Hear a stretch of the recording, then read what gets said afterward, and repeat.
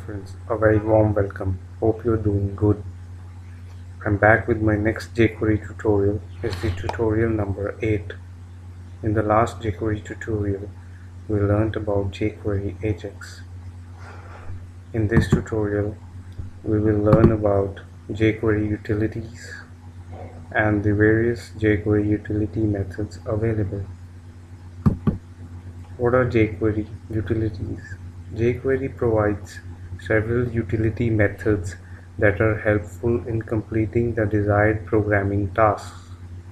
Example, suppose I have a string hello with spaces around it, but I need the text hello without any spaces on its left or right. Then I can use trim jQuery utility to remove any such spaces. The first jQuery utility method is trim. Trim is used to remove leading and trailing white spaces. Let's see how this method is useful. This is my code. This is how my page looks.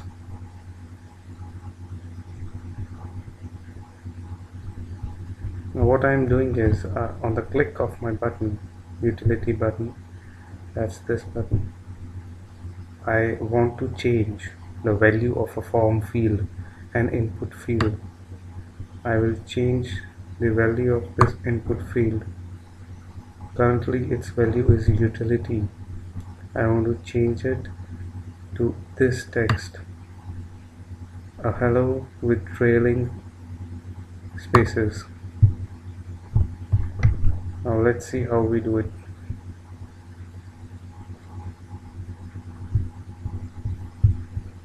Now when I click here, you can see hello has spaces around it.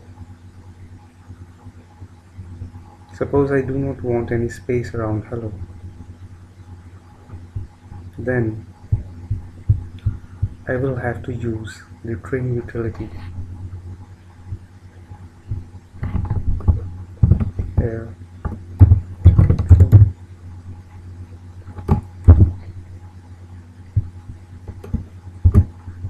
Now save it, go to the browser and refresh it. When I click here, you can see that there are no spaces around hello.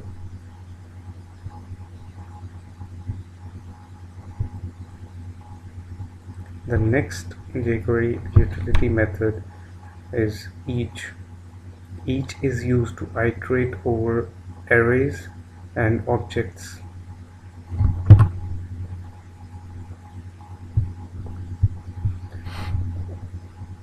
I create an array, let's name it test array.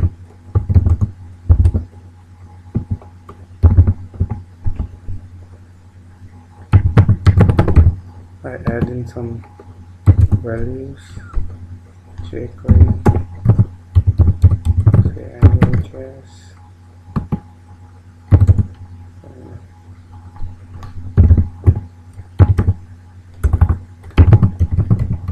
JavaScript,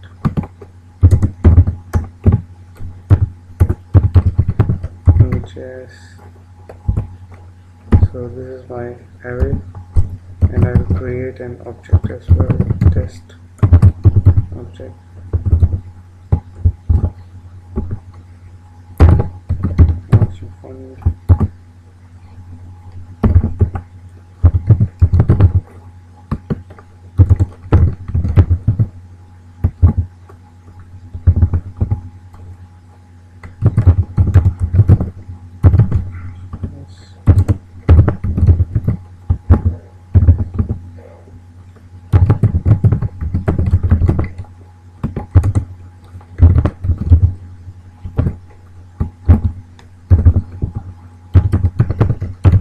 Here I have my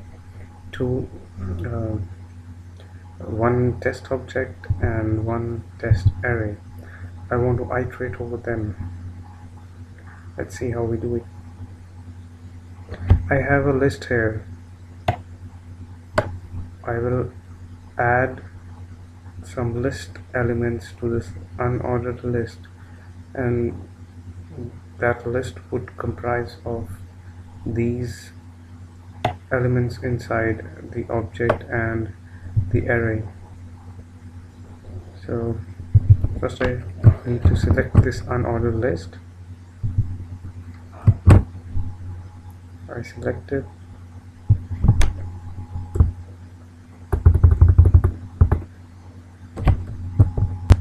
I need to enclose this inside each utility method. Each. Here goes the name of the array. Then the second parameter will be a function. Inside it, index and the value.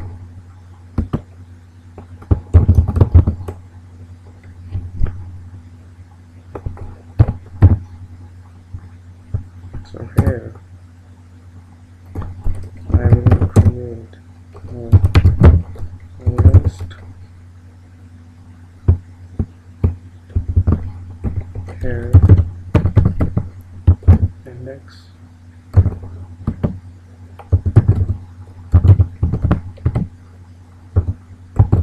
then value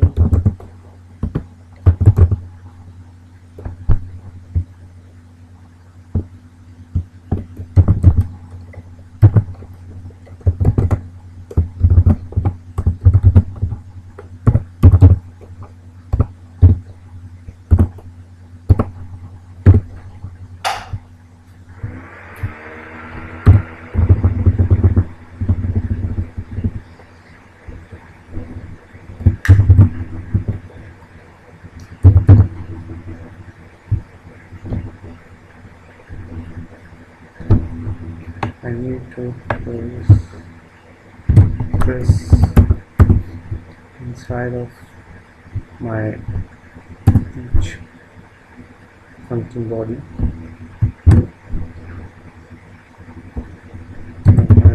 And is the list to the unordered list.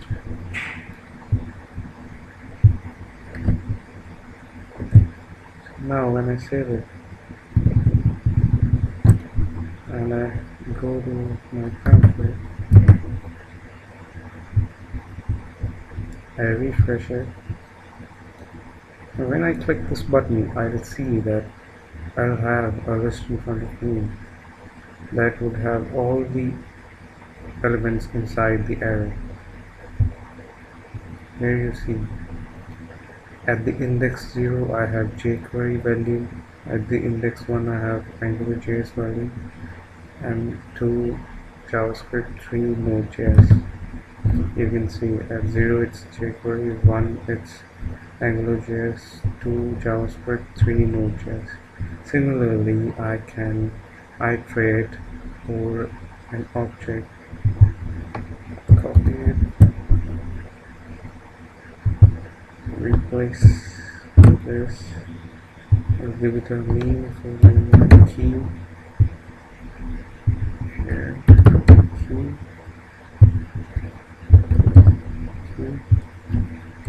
Save it. Go to my browser and refresh it. And when I click it, here I can see all the elements of my object are shown here. Key tech 1 I have value jQuery, tech 2 AngularJS, tech 3 JavaScript, tech 4 Node.js. You can see here my object has these values.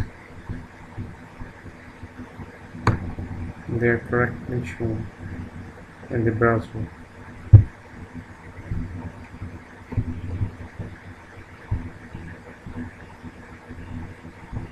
The next method is inArray method. InArray is used to return a values index in an array or -1 if the value is not in the array.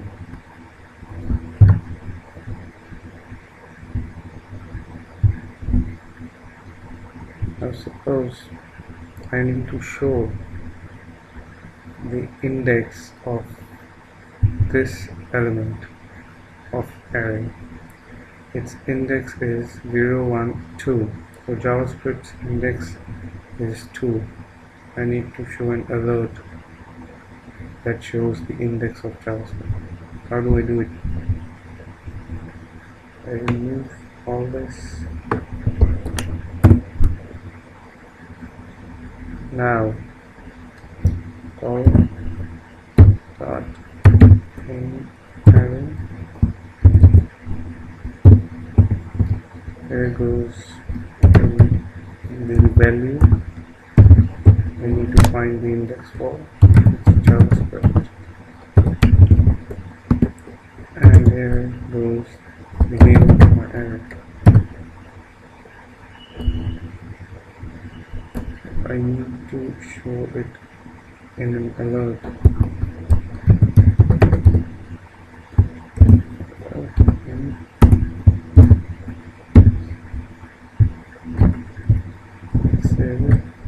So in array takes two parameters. The first parameter is the value for which we need to find the index. The second is the name of the array which has this value. I go to my browser, I refresh it. When I click it, I see 2 here, which is the index of JavaScript in the array.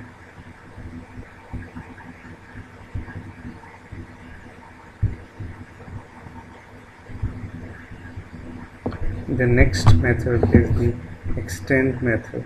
Extend is used to change the properties of the first object using the properties of subsequent objects. Let's see how it works. Now I will require another object. Create another object. Test editor 2.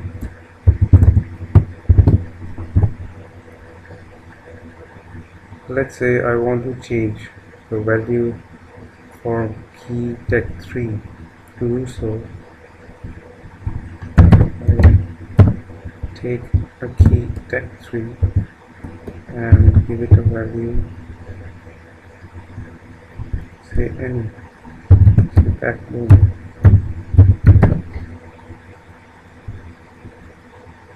Now I will extend object test object using test object 2. That is, I will change the value for tech3 key in a test object to a value that will come from test object 2. Let's see how we are going to do it. Extend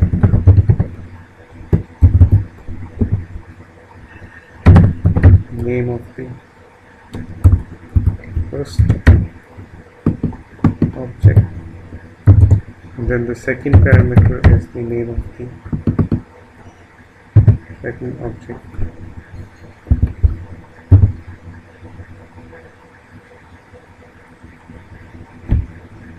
Now here I don't need this. I will require for each utility method again to iterate over the object.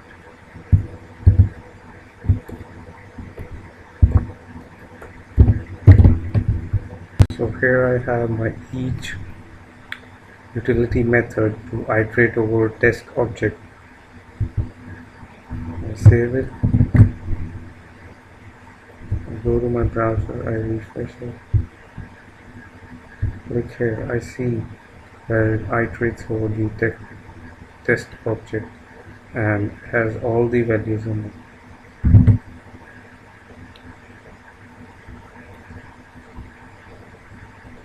But you can see the value for tech3 key has been changed to backbone. Here you can see. So that's how extend method is useful You can change the value for a key in one object using object 2, and it can be done with the help of extend utility method.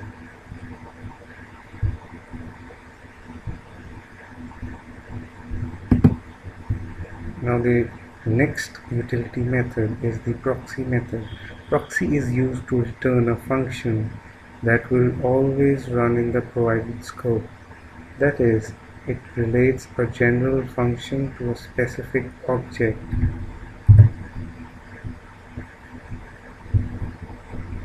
Now let's see how proxy utility method can be used.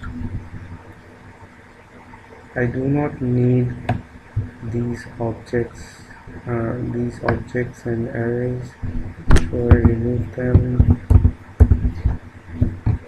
I do not need this extend method, and let's try to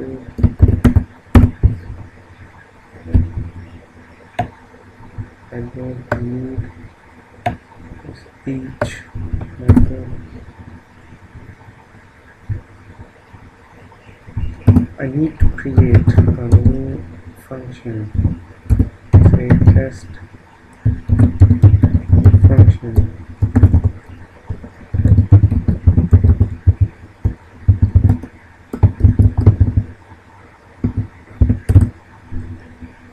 Here I want to show an alert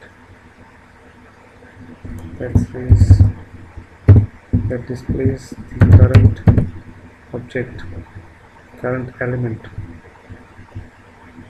I'll use this keyword for it.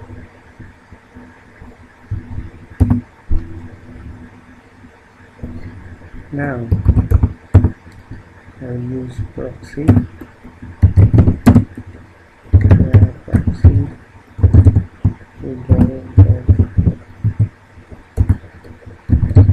Proxy proxy inside the name of my function, and then test object 2. Now on the click of the button, I want to call these functions.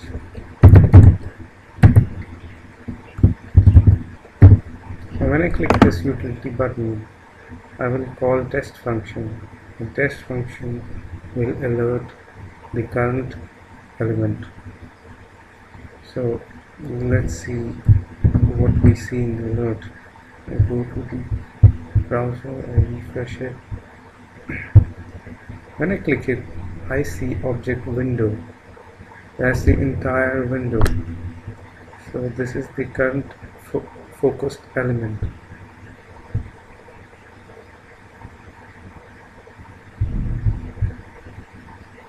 Now, when I replace test function with proxy function and save it, I go to my browser and refresh it. Now when I click it, I see object. That is my function, test function, is now related to test object 2, and that's this object. So it shows object here.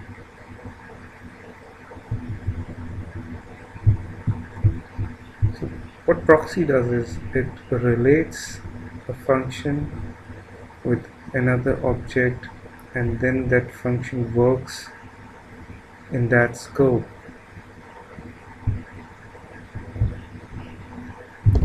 So proxy utility method is a really useful method.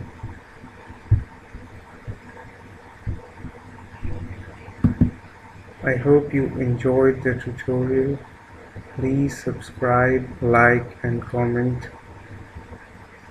Until then, enjoy and practice more. Thank you.